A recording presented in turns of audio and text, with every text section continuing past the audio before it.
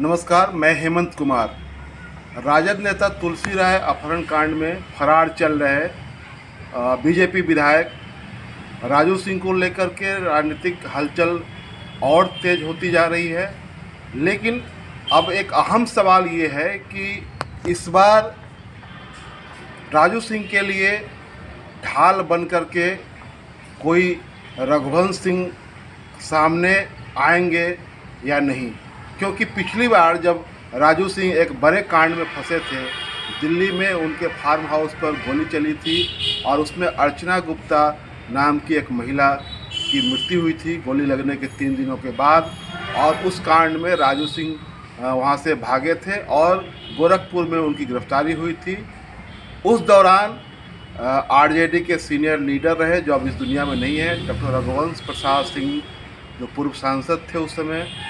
2019 की बात है। 2018 के दिसंबर में 31 दिसंबर की रात में यह घटना हुई थी और 2019 में जब ये राजू सिंह की गिरफ्तारी हुई 3-4 दिनों के बाद, तो उस मामले में रघुवंश सिंह ने केंद्र सरकार को और तत्कालीन गृह मंत्री को चिट्ठी लिख करके ये क्लीन चिट दिया था कि राजू सिंह जो है वो सामाजिक आदमी है, उनसे इस तरह का कांड नहीं हो सकता है।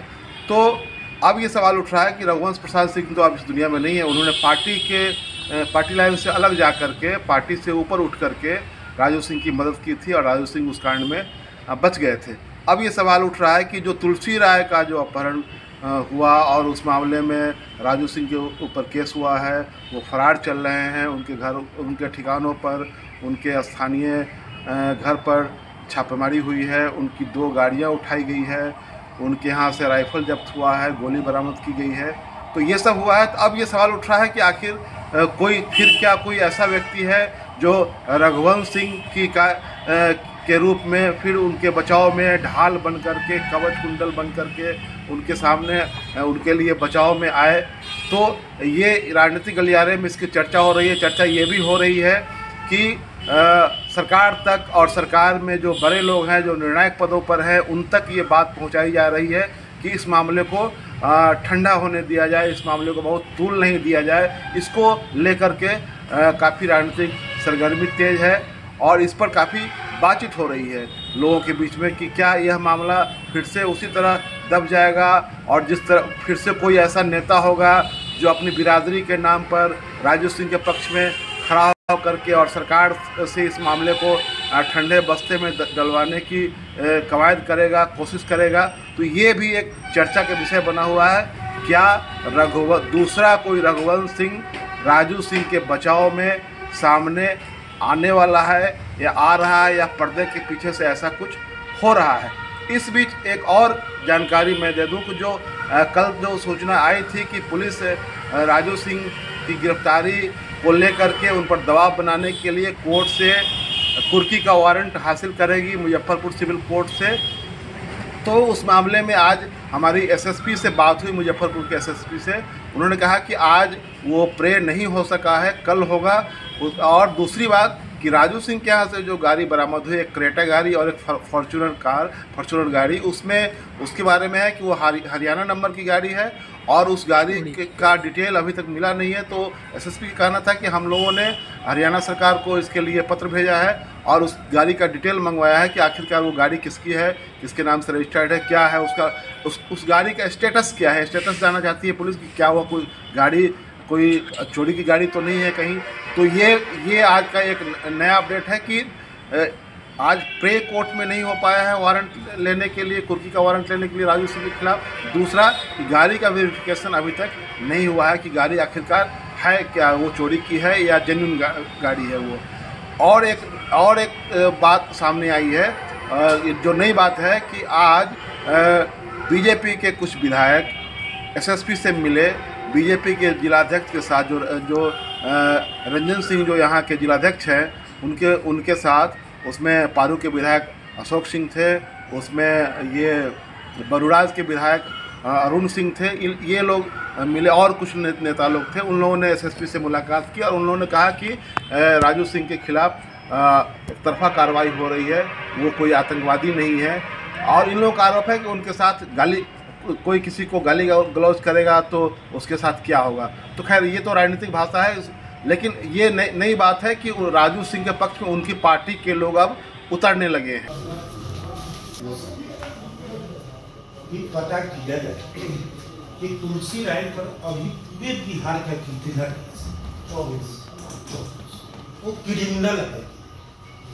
राजू सिंह तो 4 बजे से चीफ सेक्रेटरी एसपी साहब कहेगी आपके साथ कि अगर कोई राजनीति करना है कर, छोटी रिवाज है अपना घूम रहा है। मैंने थोड़ा गलती तो हुआ, कानूनी प्रक्रिया में लगा हुआ है, पर राजू सिंह आतंकवादी और कोई क्रिमिनल नहीं है। जो शब्द का प्रयोग करता है तुलसी राय, कहता है कि रजुआ लफुआ है, गुंडा है, ये है, वैसे किसी को करेगा तो कोई वैसा काम कोई करेगा उस। दूसरी ओर कि ये सवाल आज राजनीतिक गलियारे में पूछा जा रहा है कि क्या कोई फिर से कोई रघुवंश सिंह बन कर के सामने आएगा आरजेडी के भीतर से, जो इनके बचाव में, राजू सिंह के बचाव में सामने आएगा। क्योंकि पिछली बार जब वो दिल्ली वाले कांड में फंसे थे, उनके फार्म हाउस में, रोज फार्म जिसका नाम है दिल्ली में, जो राजू सिंह का बताया जाता है, वहाँ पर जो हत्या हुई थी एक महिला की, उस कांड में राजू सिंह के बचाव में तत्कालीन राजद के सीनियर नेता डॉक्टर रघुवंश प्रसाद सिंह आए थे। तो क्या इस बार भी कुछ उस तरह के लोग सामने आएंगे इनका बचाव करने के लिए, ये सवाल राजनीतिक गलियारे में पूछा जा रहा है। हमने इस मसले पर कई राजद नेताओं से भी बातचीत की। उन लोगों ने कैमरे पर कुछ कहने से तो मना किया, लेकिन उनका कहना था कि अगर इस तरह का कुछ होता है तो यह पार्टी के हित में नहीं होगा, ये एक गलत मैसेज आएगा। क्योंकि उनका आरोप है राजद के नेताओं का कि उस इलाके में ये दहशत फैलाने की कोशिश राजू सिंह की ओर से हो रही है, और इस लोकतांत्रिक ढंग से इसका जब विरोध हो रहा है, आंदोलन होता है, तो वो हमारे नेता को अपहरण करते हैं, उनको अगवा करते हैं, उनके साथ मारपीट करते हैं, और अब अपने बचाव में झूठी दलीलें कर रहे हैं। तो ये राजद के नेताओं का कहना है कि इस तरह का अगर कोई बचाव किया जाता है तो ये इससे पार्टी का भी नुकसान होगा, दूसरे की कार्यकर्ताओं में, नेताओं में एक तरह से डिमोरलाइजेशन भी होगा। इसलिए कानून के दायरे में राजू सिंह के खिलाफ कार्रवाई हो, ये आरजेडी के नेताओं का कहना है कि वो इस बात को कह रहे हैं। एक और बात जो सामने इसमें आई है वो ये कि जो एक व्यक्ति जो कल सोशल मीडिया में जिसका नाम आया, उस व्यक्ति ने बयान दिया कि हमारे साथ तुलसी राय ने मारपीट की, जाति सूचक शब्द कहे, और ये जानकारी आई है कि उस व्यक्ति ने SC/ST एक्ट के तहत वो एक केस किया है ये तुलसी राय के खिलाफ। तो उस केस के बारे में भी ये चर्चा हो रही है कि राजद के नेताओं का कहना है कि ये यहाँ एक तरह से फैशन सा चल पड़ा है कि ये चाहे वो पारू ब्लॉक का मामला हो या सरैया ब्लॉक का मामला, इन इलाकों में यहाँ पर जब कोई बड़ा मामला सामने आता है तो कुछ लोगों को खड़ा करके, संदिग्ध लोगों को खड़ा करके ये केस करवाया जाता है ताकि ध्यान दूसरी तरफ भटकाया जाए। तो पारू में जो घटना हुई थी, CO को और CI को राजू सिंह पर आरोप है कि उन्होंने घर पर बुलाया, उनकी पिटाई की, उनके साथ गाली गलौज की, और उन दोनों ने जब केस किया ये इन पर, विधायक पर, तो उसी के तत्काल बाद वहाँ के प्रमुख पति ने एक केस SC/ST एक्ट के तहत किया।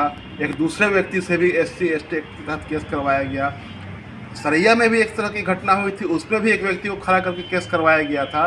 तो ये चर्चा है, राजद के नेताओं का कहना है कि ये इस तरह करके SC/ST एक्ट जो बना हुआ है वो कमज़ोर लोगों को कानूनी प्रोटेक्शन देने के लिए बना हुआ है, और इसलिए बना हुआ है कि ताकि वो उनको एक संरक्षण मिले, वो अपनी बात कह सके ये मजबूती के साथ, उनको बिना भय मुक्त होकर के। लेकिन इस कानून को निष्प्रभावी बनाने के लिए, इस कानून को एक तरह से बदनाम करने के लिए कि ये कानून जो है लोगों को फंसाने के लिए इस्तेमाल किया जाता है, लोगों को डराने के लिए इस्तेमाल किया जाता है, तो उसी रूप में इसका इस्तेमाल भी होता है।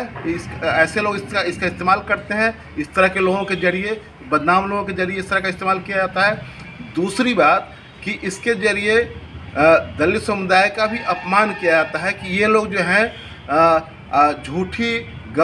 झूठा केस करते हैं, झूठी गवाही देते हैं तो कानून भी बदनाम होता है और यह समुदाय भी बदनाम होता है। तो राजद के नेताओं का कहना है कि इस तरह जो कुछ हो रहा है इससे ये लगता है कि मूल मामले को दबाने के लिए कुछ नई चीज़ें, कुछ मनगढ़ंत चीज़ें सामने लाई जाती है कि ऐसे जो लोग हैं जो SC/ST एक्ट के तहत केस कर रहे हैं उन लोगों की ज़मीर तब नहीं जगती है, उन लोग की आत्मा तब नहीं जगती है जब किसी दलित पिछड़े कर्मचारी अधिकारी के खिलाफ इस तरह की कार्रवाई होती है, उनके साथ मारपीट होती है, उनको अगवा किया जाता है, उनको बंधक बनाया जाता है और जब मारपीट होती है तो उनके खिलाफ कार्रवाई नहीं होती है और एक झूठा मुकदमा दर्ज करवाया जाता है।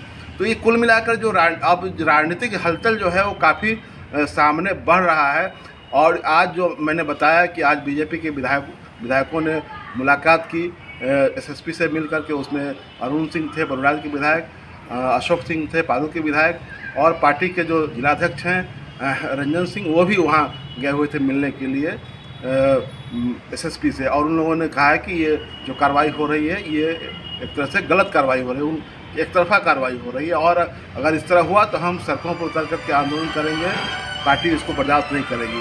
तो ये तमाम चीज़ें हुई। लेकिन आज का जो अहम सवाल ये है कि क्या राजू सिंह के बचाव में कोई रघुवंश सिंह बन करके सामने फिर आएगा और राजू सिंह को बचा ले जाएगा, क्योंकि ये जो कार्रवाई जो हो रही है इसमें ये राजनीतिक गलियारे में चर्चा है कि राजू सिंह को बचाने के लिए RJD के भीतर से भी कुछ लोग प्रयास कर रहे हैं। हालांकि RJD के नेता कैमरे पर तो नहीं, लेकिन ऑफ द रिकॉर्ड इसका खंडन कर रहे हैं कि नहीं, हमारी पार्टी से ऐसा कोई बचाव इनका नहीं किया जाएगा, इसमें कानूनी कार्रवाई जो प्रशासन कर रही है वो होगा और कहीं भी कोई शिथिलता बढ़ती जाएगी तो इसके खिलाफ आंदोलन भी होगा। ये ध्यान रखते हुए कि सरकार है ठीक है, लेकिन अगर ये होगा कि अन्याय हो रहा है तो इसके खिलाफ प्रशासन के सामने अपनी बात मजबूती से रखा भी जाएगा। तो आज का ये जो अहम सवाल है कि आखिरकार क्या कोई ऐसा व्यक्ति सामने आ रहा है जो रघुवंश सिंह की शक्ल में इनके बचाव में खड़ा होगा आने वाले समय में। फ़िलहाल इतना ही। हमारा वीडियो अगर आपको पसंद आया हो तो YouTube पर इसको सब्सक्राइब करें, Facebook पर फॉलो करें। धन्यवाद।